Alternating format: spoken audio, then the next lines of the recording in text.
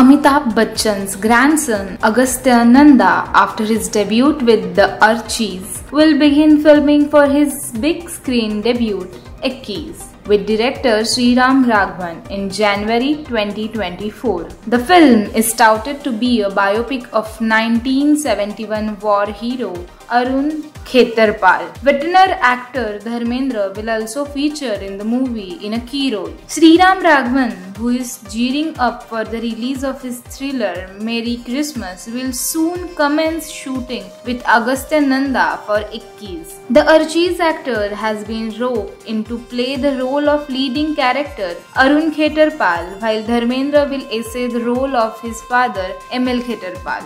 A source close to the development said Sriram wanted a young actor to play the part of Arun Khetarpal and feels that Agastya fits in the role like a hand in a glove.